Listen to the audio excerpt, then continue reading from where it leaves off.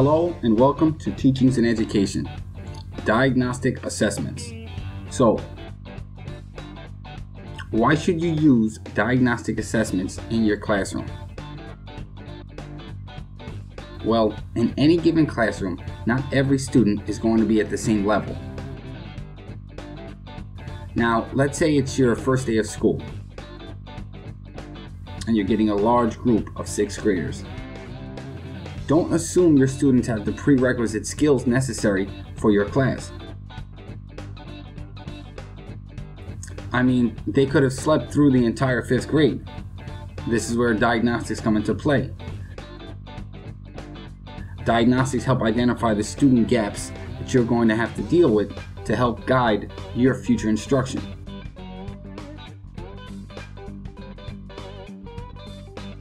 Now, how do you incorporate diagnostic assessments into the classroom? Well, diagnostics should not be given too often. But when given, it should be starting a new unit or starting a new course.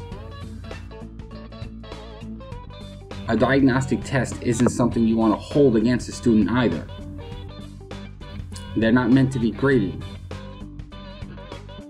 Rather, just for the teacher's use, just for the teacher's reference. Now, at times, students may not give a full effort due to the fact that there is no grading. But you want to try to get accurate results the best you can.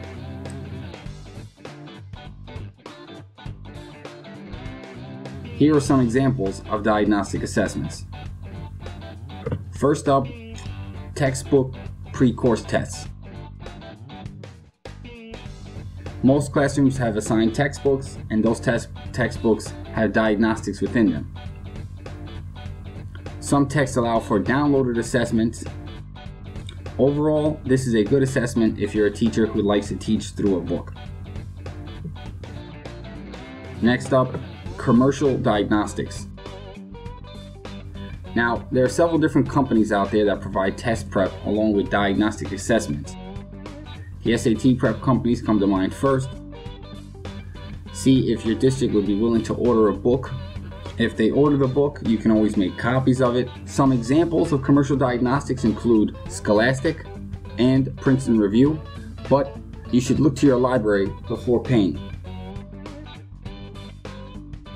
Next up, Diagnostic Questionnaires. These are best when you're just looking to save some time. They are very quick, and students check off levels of interest and levels of understanding on various topics. Make this diagnostic anonymous for honest responses. Lastly, teacher-designed assessments. Like anything else in life, it's probably best if you do it yourself, and that is the case here. You can create your own diagnostic. The downside to creating your own diagnostic is that it takes a lot of work, takes a lot of time.